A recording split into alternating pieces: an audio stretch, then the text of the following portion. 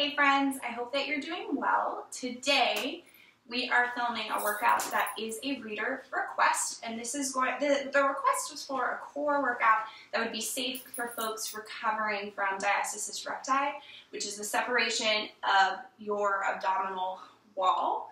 And it usually happens after pregnancy, or if you, for example, have gained a lot of weight at one point, and so the muscles in your core are not as tightly together. They really act as a corset to hold everything in, and so when they separate, you're not really able to do a lot of the same movements that you would normally do to strengthen and stabilize your core. So I'm going to show you guys a core and glute activation workout that can also be really great for mobility, for stability, and for like a warm-up. So I'm actually going to use it today as a warm-up before strength training, but feel free to go through it a couple of times through for an actual workout.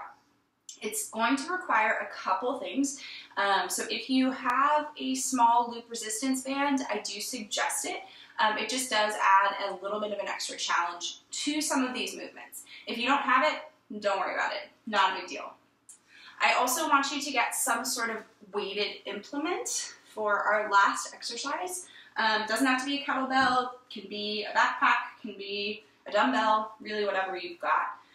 Pretty straightforward there. So we're going to go through a couple of different exercises. The majority of them are actually just on the ground, and that will stabilize through our core and our glutes. By stabilizing and strengthening your core and your glutes, you will allow your body to heal the diastasis that has taken place in your abdominals. So when you have a diastasis recti, what you really want to avoid are any sort of trunk rotation exercises that are common with a lot of our general core work. So that includes things like crunches, sit-ups, even really large twist exercises that you'll see in yoga, like if you're going into a plank and then twisting up and over. This will just open this diastasis even more when we're trying to stabilize and close it. So today's workout is perfect if you are looking for a different warm-up than the one that I usually post, or if you are trying to strengthen those glutes and that core to heal up a diastasis. So we're going to get started. Have all of the movements on my phone, so we're just going to kind of follow along through there.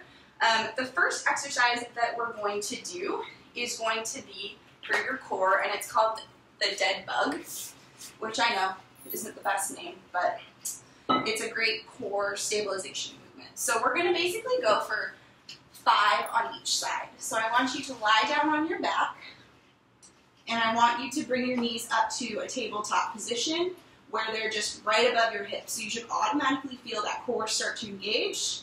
Lift your arms up, look up, and you're going to alternate dropping your right leg and your left arm like so. So we're going to do 5 on each side.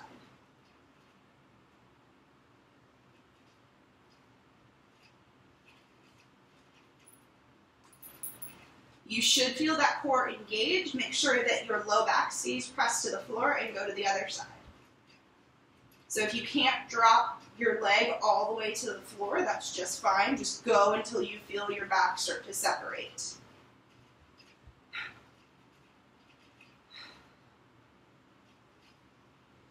Awesome. If you have that loop resistance band, go ahead and grab it.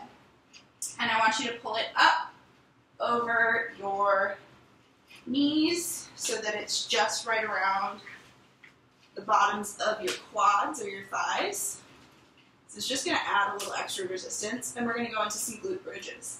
So when you're doing a glute bridge, you want your heels to be as close to your bum as possible, and you push upwards through those glutes, not using the low back. We're going to do 10. Oh, hey, Juno.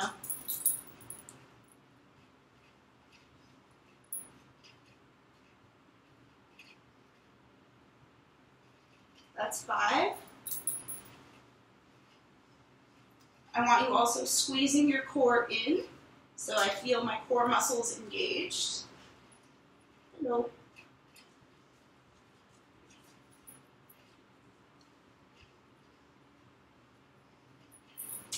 I want you to now stay up in that bridge, and I want you to drop your knees out to the sides and bring them back in like a clamshell. We're going to do 10 of these. Squeezing your core.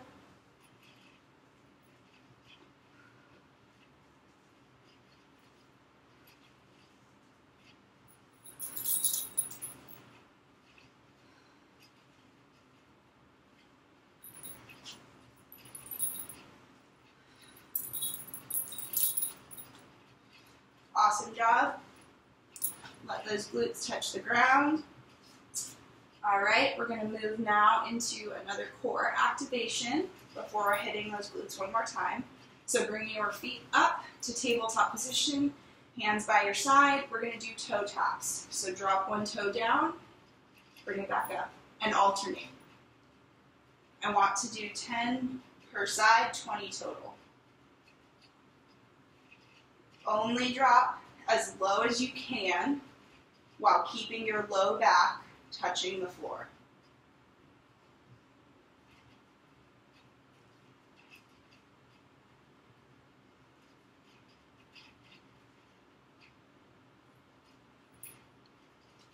That's 10.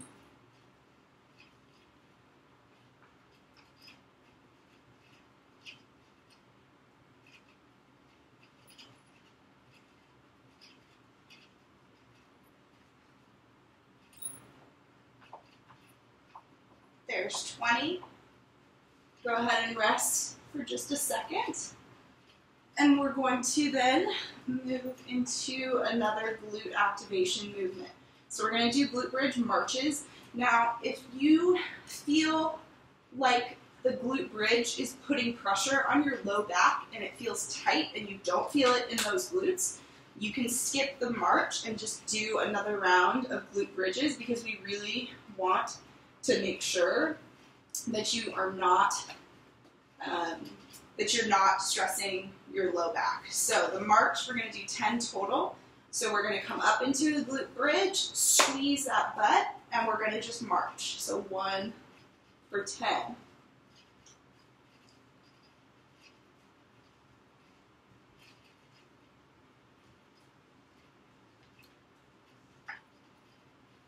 Squeeze that core.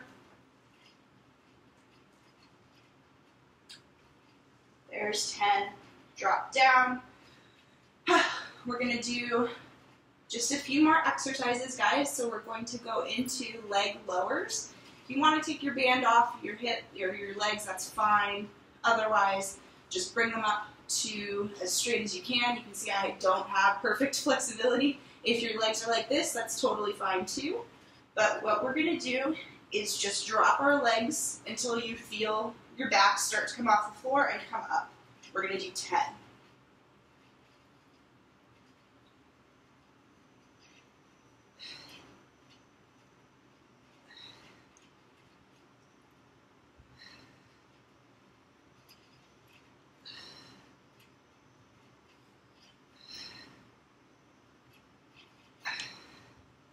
That's 8.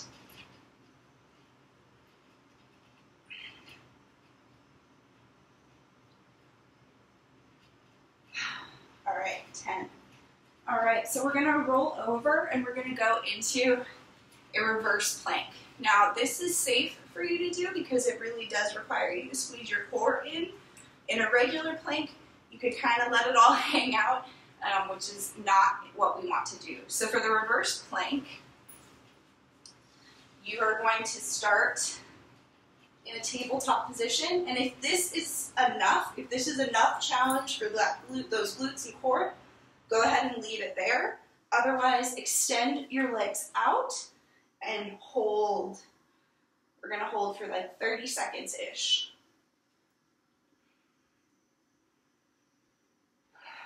Make sure that you're squeezing those glutes and that core. Pull your belly button into your spine, like someone's going to punch you in the stomach. Sorry for the violent image.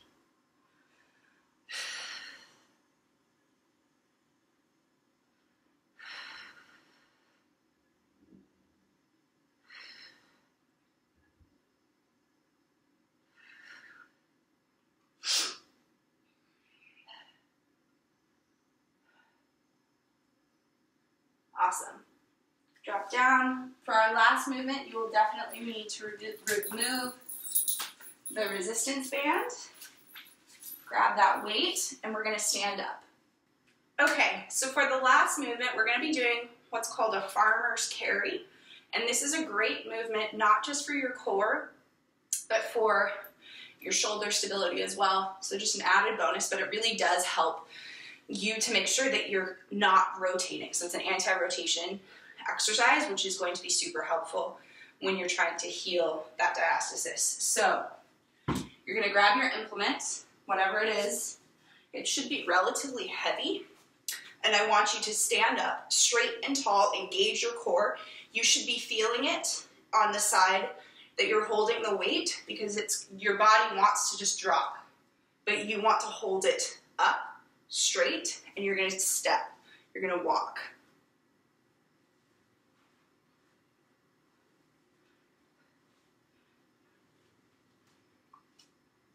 Okay?